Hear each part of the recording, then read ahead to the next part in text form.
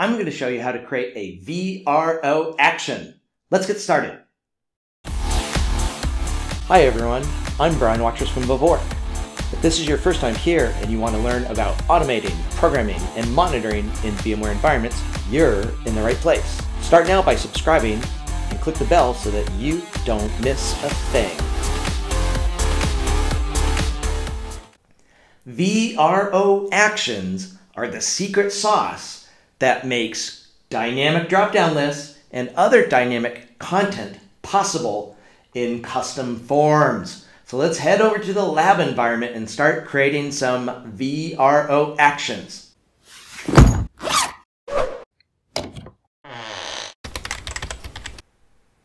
As you can see, I'm already logged into Orchestrator. If you don't know how to log into Orchestrator, make certain you check out the playlist. You're going to want to go back to video number 1 where I showed you how to log into Orchestrator. But I'm already logged into Orchestrator.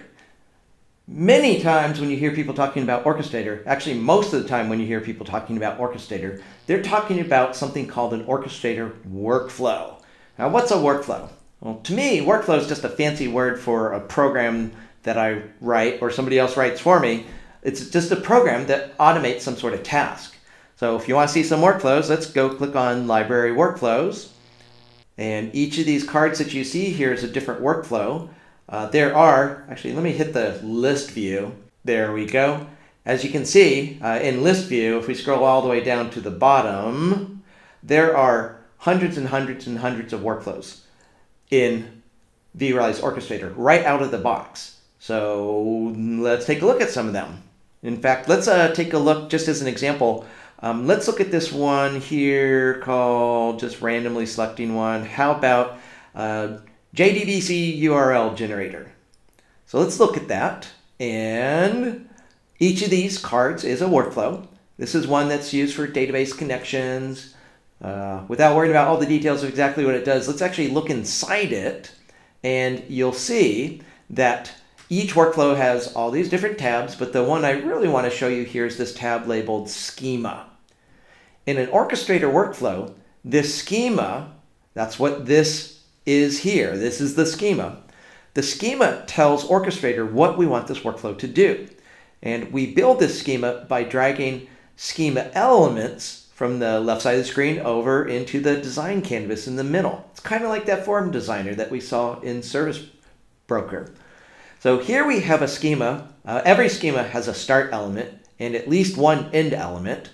And in between those two, we drag in different schema elements, such as this one here is a scriptable task.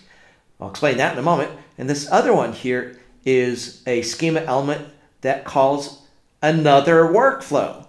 So with the scriptable task, let me actually select this one here. With the scriptable task, we can type in code in JavaScript. So this code here is JavaScript code. Now we're not going to dive into how to write that JavaScript code, but it's easier than you might think. And one thing that makes it easy in Orchestrator is oftentimes you don't have to write code at all.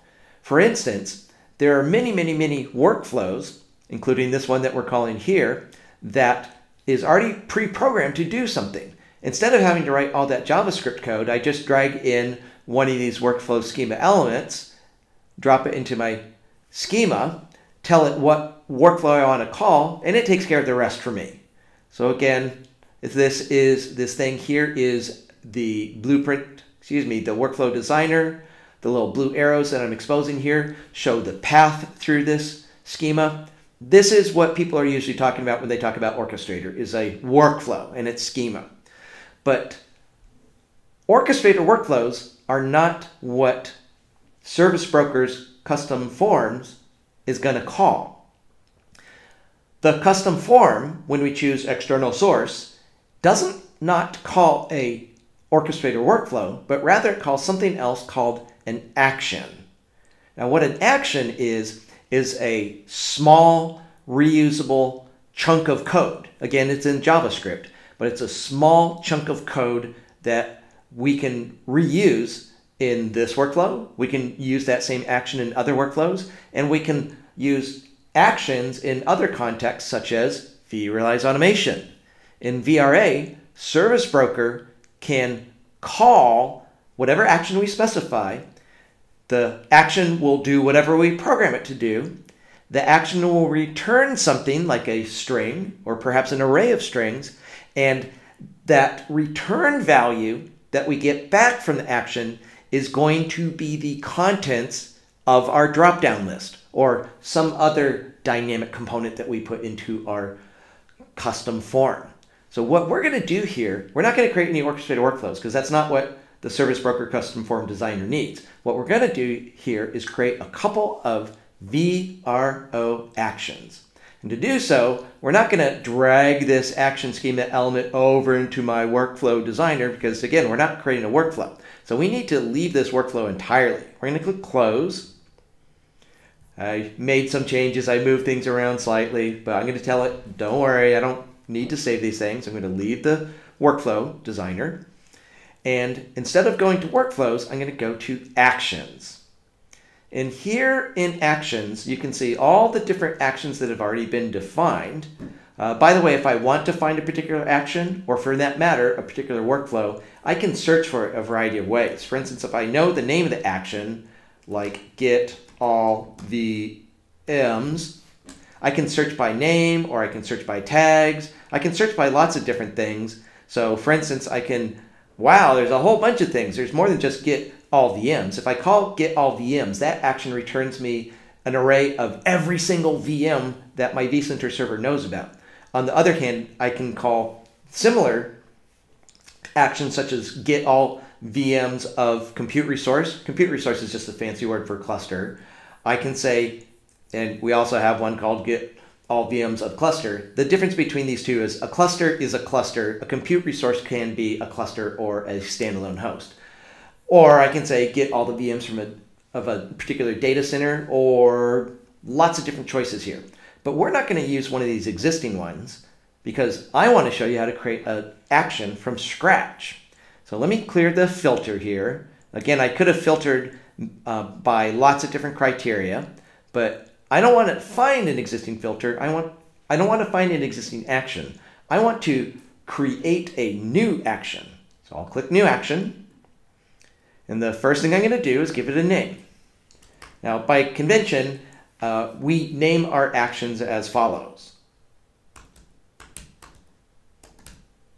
We name our action by shoving a bunch of words together, like get vegetable, because this action is going to return a single string. That string will be a vegetable. But when we shove those words together to make it easy to read the name of this action, we capitalize the first word, not the first letter of the first word, but all subsequent words, we uppercase the first letter so that it makes it easy to read. That's a naming convention called camel case. It's called camel case because this action name has a hump in the middle of it. You don't have to use camel case, but we use camel case for our actions and variables within Orchestrator Workflows. We strongly suggest, we encourage you, we recommend you use camel case, but as long as you pick a name that's a valid identifier according to the JavaScript language, you can call it whatever you want. But I'm going to use the camel case naming convention. Now the next thing I need to do is tell it the name of the package I want my action stored in. A package is a collection of actions. Packages can contain other things too. For instance, a package could also contain workflows and other things called resources and configurations and so forth. But for right now, we're just going to create a package that's just going to contain the two actions that we're about to define. So I'm going to call my action, you'll notice these actions are all called com.vmware.something.something. The naming convention here, you don't have to follow this exactly, but the naming convention most folks follow is take your domain name, such as vmware.com, reverse it, and then slap some other .this, .that on the end. For instance, my domain name is vvork.info, so I'm going to reverse that, info.vvork, and then I can call my package whatever I want. For instance, I could call it info.vvork.food, and you may notice that it already says that down below because before I did this video I already defined the package. But if I type the name of a new package and simply hit enter, that'll create a new package. Or if I select an existing package, it'll add my action to that package. So I'm going to choose info.vvork.food. Again, I know this is a contrived example, but that's what I'm going to call it. Info.vvork.food is the name of the package, and to start with, it's going to have one action in it called get vegetable. All right, so I need a description. Always type descriptions in Orchestrator. So I'm going to say this action, I'm going to spell it correctly, this action returns one vegetable. Vegetable. Vegetable. There we go. i.e. a string. This guy's going to return a string, not a string, a string. There we go. I can version my actions. I can do the same thing with workflows, but let me give my action a version. If I make changes to this action in the future, I can change that version number. So we can do versioning. I can assign a tag to, in fact, I can assign multiple tags to my actions and workflows. I like slapping the tag VVork on mine. Again, this is the VVork YouTube channel, so I always slap VVork onto mine because that makes it easy to find my workflows later on by searching for that tag.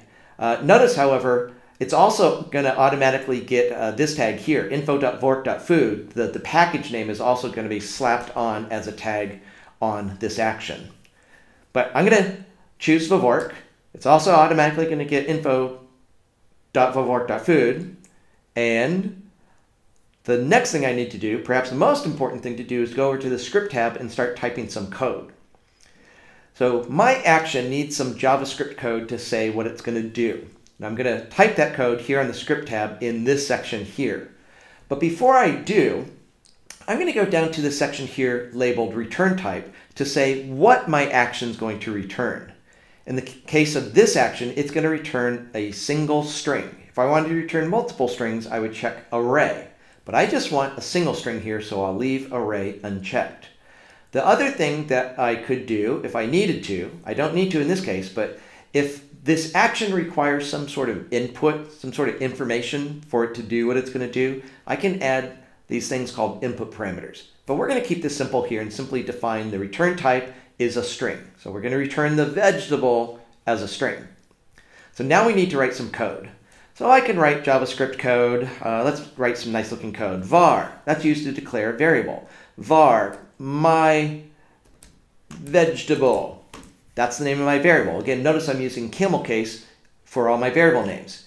Equals, and if I wanted to, I could be really explicit here and say this is a new string, but I can just actually type the string in quotes. So why don't we say my vegetable is, why don't we say zucchini? I didn't say that before over in the service broker, so it should be really obvious here shortly that zucchini is coming from this action. In JavaScript, statements are terminated by semicolons, so I'm going to type a semicolon. And then, remember how I said we're going to return something? Well, I need to return something. So I'm going to type return, and I could just type my vegetable. Notice it gives me autocomplete down below. I can just select the item that I want it to insert, or I can hit tab and it'll do the insertion. Additionally, you may have noticed, I don't have to type parentheses here, but you may notice if I'm using things like parentheses or quotes, the editor automatically adds the closing quote, and I just need to fill it in. So I'm going to say my vegetable. I can type a portion of it, hit tab, and I do need to remember to type that semicolon, and I'm done. So I've now defined a action, a vRO action, not an ABX action, but a vRO action that returns a single string, and that string is in this case is a zucchini. So I've got my first action, but we're going to create another one. So let's click create, click close, and now we're going to create another action, except that this action is not going to return one vegetable, it's going to return multiple fruits. Because remember, our dynamic drop-down list is supposed to show an array of fruits. So let's do this here. So I'm going to create another action by going to Library, Actions. I'm going to click on New Action. Once again, I'm going to give it a name. So I'm going to call this one Get Fruits. Again, I'll say what module I want to put it in. So I want this in info.vvork.food. I type a description. This action returns a list of fruits, specifically an array of strings. Again, I'll type a version number, I'll type a tag, so that it makes it easier to find this action later on. And once again, I'm going to go to the script tab. This time, our action is not going to return a single string, it's going to return an array of strings. So not just one string, multiple strings. So let's write the code. Again, I could define input parameters in the lower right-hand corner is that input button that's scrolled off the screen, but we're not going to have any input parameters. Instead, we're just going to declare a variable. Let's say my fruits is equal to, I'm going to declare a new object of type array. When you call the array constructor method, we need to put parentheses because that's what you do with methods. I put the semicolon, and now that variable called myFruits is suitable for shoving some strings that mention fruits. Now what I'm going to do here ultimately is I'm going to return my fruits, but I need to fill up that array with some tasty fruits. So let's do that. I can do that a variety of ways. I'm going to do it this way. My fruits dot push allows me to push something into the array. I'm going to push, why don't we say, let's see, different fruits. How about, we already did apple, banana, and cherry. This time, why don't we do date, and we're going to do some others. Let me copy this line. I'll paste it again, paste it a third time. Let's see, so date, eggplant, is that a fruit? And fig, I'm pretty sure figs are fruits. So I'm pushing these items into the array. If I wanted to, I don't have to limit myself to 3. Tell you what, why don't we do those 3 plus, why don't we also add an apple, banana, and I can't type, and cherry. So we got apple, banana, cherry, date, eggplant, and fig. You'll notice here I'm just typing simple strings. We saw earlier in the I think it was the previous video, that when you define a drop-down list statically, you can specify each of these items with a pipe delimited triplet, where the triplet is a value label and a description. We could do the same thing here, but I didn't want to type all that again, so I'm taking a shortcut here. So we've got apple, banana, cherry, date, eggplant, and fig. Again, I hope those are all fruits. So now I have 2 different actions. Let me create this one and close. And now I have 2 actions that I can hook up to my custom form, so that the custom form gets the things it displays not from a statically hard-coded list, but rather by calling these vRO actions.